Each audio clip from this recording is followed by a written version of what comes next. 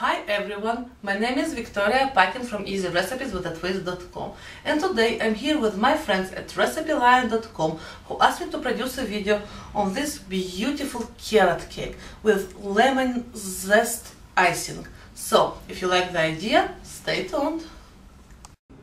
For this recipe you will need all-purpose flour, unbleached one, baking powder, baking soda, granulated sugar, couple of eggs, pumpkin pie spice, salt, apple grated, carrots grated as well,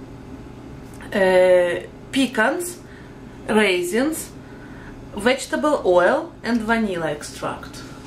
And for cream cheese icing you will need cream cheese, obviously, lemon zest and juice, icing sugar, salt and vanilla extract.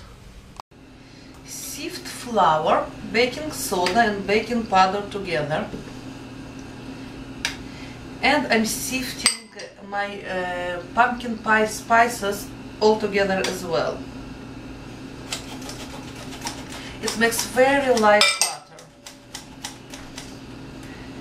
One of my old school friends told me that you have to sift 3 times flour for a carrot cake. Otherwise it won't be as fluffy, but probably I won't do it. Okay, everything is sifted. I'm salting it a little bit, about a teaspoon or so, adding sugar, and I'm adding all my nuts and raisins. Mixing all together. This way, all the nuts and dry ingredients will be disposed evenly inside the cake.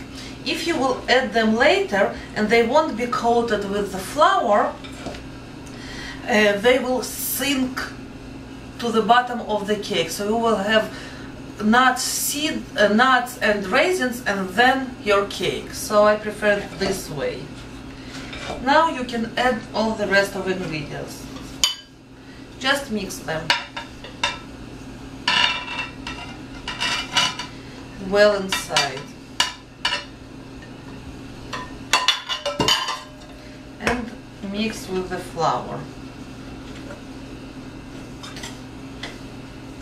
Now I'm adding my eggs inside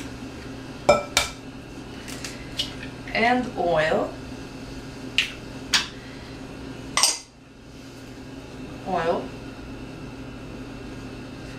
all gone in, and vanilla extract, about a teaspoon or so.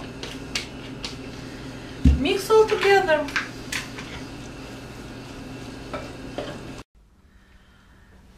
I want to tell you that this amount of butter makes quite a little cake, English cake, loaf.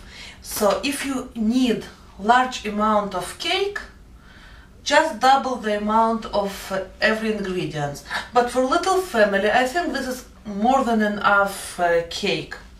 So transfer the cake to English cake loaf.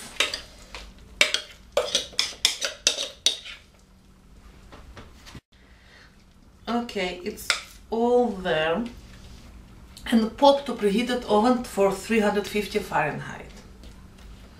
Okay, let's make our icing. I'm making icing without butter, and it's really good and rich icing. So I'm taking my cream cheese, softened, it have to be softened, and starting to mix it.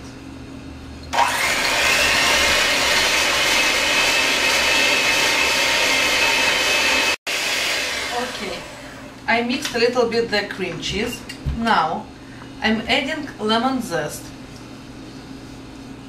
about half of lemon worth, just to get a little bit kick, lemony and kick.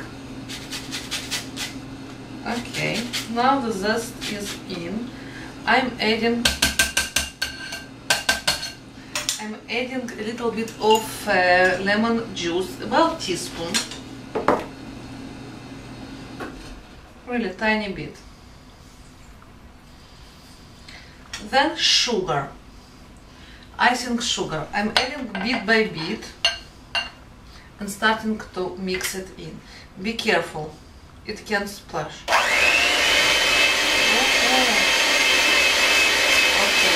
it's in. And the rest of the icing sugar. A little bit of vanilla extract, just tiny, half a teaspoon. Will be more than enough here. That's it. And mix well. A little bit of salt, very important to bring all the flavors together. And mix it in about 3 minutes, just to let it rise and beat in a lot of air.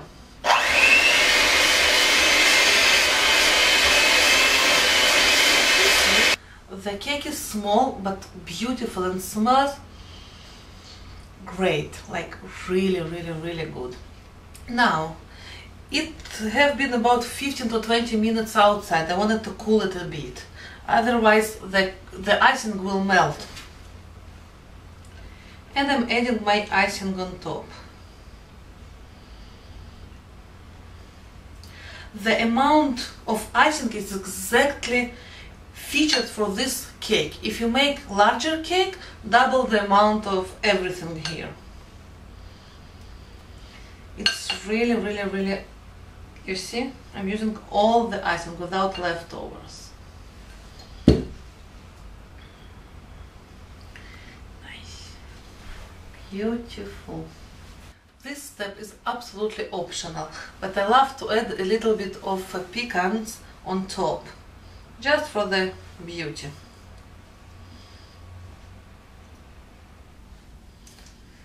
It looks so good. So, if you like the idea, don't forget to subscribe, write me a comment, thumbs up me, and cheers Victoria, and share me on Facebook, Twitter, or everywhere. Love you all, and use big, large